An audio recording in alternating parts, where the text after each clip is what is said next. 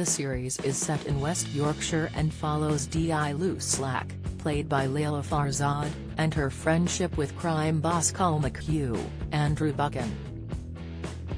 After checking out a murder on the sly for Carl, things soon turned complicated for Lou when she had to go against her friend.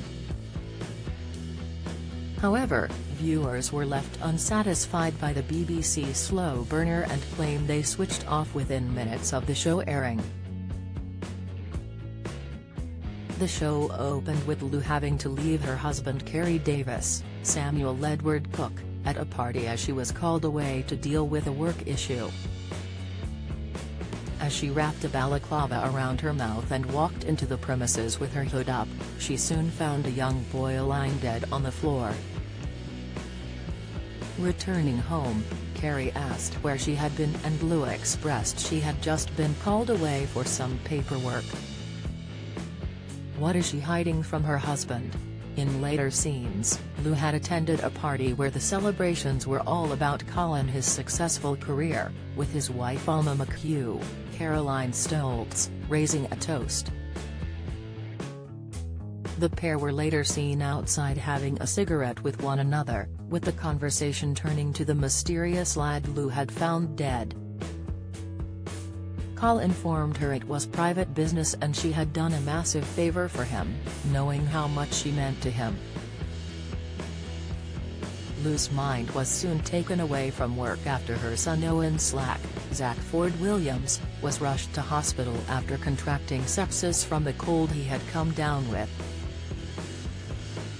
As the episode went on, it became apparent Lou was more involved with the drug lord than it was first made out.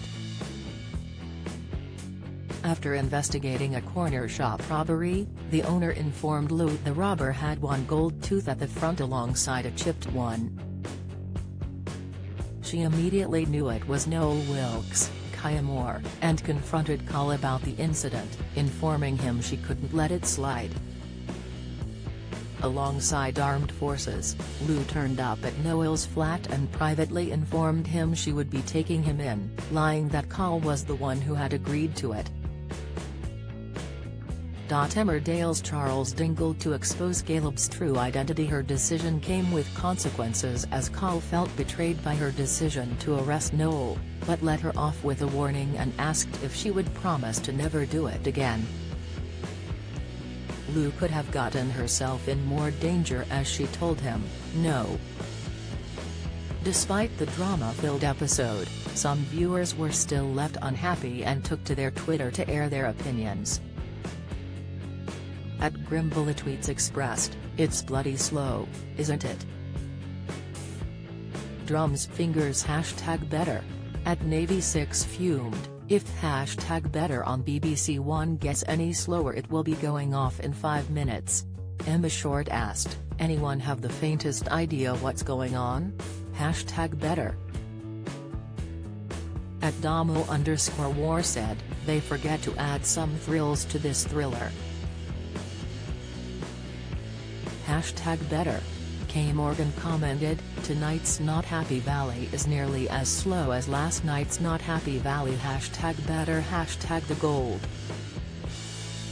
At a Supergav wrote, oh dear. After a promising start, we've gone into BBC mode of a very slow crawl. #better. Sick.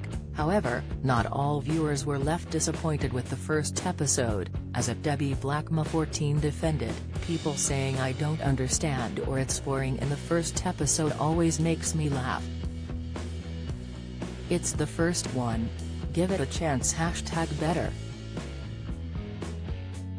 Sick, Better airs Mondays from 9 p.m. on BBC One.